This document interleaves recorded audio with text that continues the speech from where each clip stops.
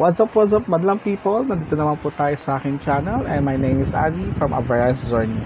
So for today's video, what we are going to learn is all about kung paano ba tayo mag-create ng YouTube account. Not a YouTube channel, but just a YouTube account, okay? So dyan lang kayo and I'll be back. Ciao, ciao!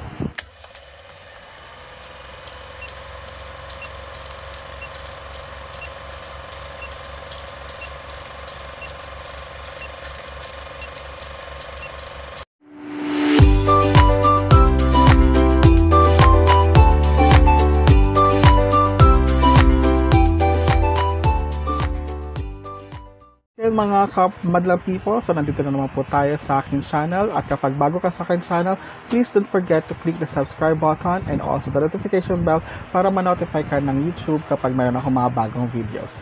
And again, ang pag-uusapan natin today is paano ba gumawa or paano ba mag-create ng YouTube account. So once na may YouTube account ka na, pwede ka na makapag-sign in at pwede ka na rin makapag-subscribe sa mga iba't ibang channel na gusto mong salihan. So umpisa na natin.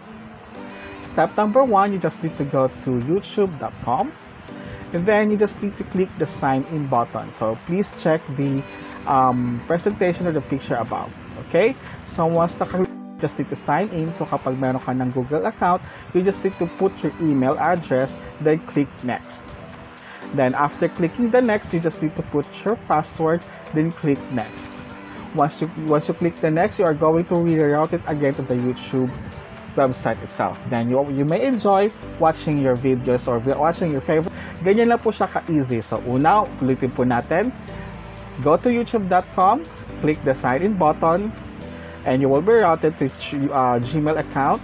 Enter your email address, then enter your password, then click next, then you will be routed again to youtube.com and you can enjoy watching all the videos that you want. Paano naman po kapag wala po kayong Gmail account? So, ganun din po siya. Go to the youtube.com. After po magpunta sa youtube.com, punta po kayo doon sa sign in. After nyo po mag-sign in, ma-route po ulit kayo sa Gmail account. Then, they are going to ask para saan ba yung account mo? Para ba sa sarili mo or para sa business? So, you may click whichever. Then, after you click, ma-route ko po sa isa pang window and you just need to fill out all the information like your name, your last name, your email address, and your desired password.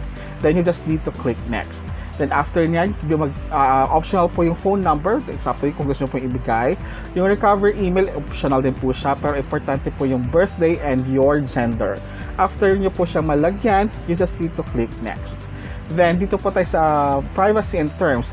You don't need to read them, but if you are sobrang gusto nyo talaga siya mabasa, you can do so. However, para mapadali siya, you just need to scroll down pababa.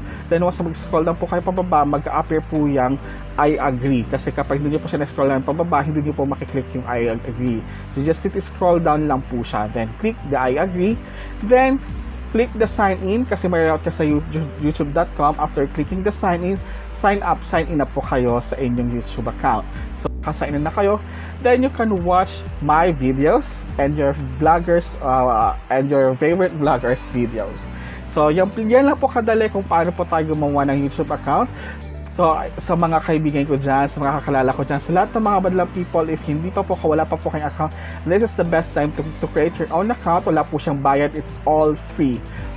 Again, ang pagkakaroon po ng account sa YouTube is free. Wala po tayong babayaran.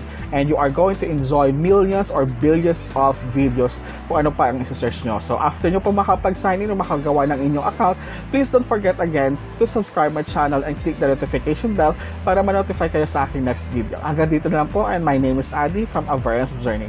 Have a wonderful day, everyone. Bye-bye!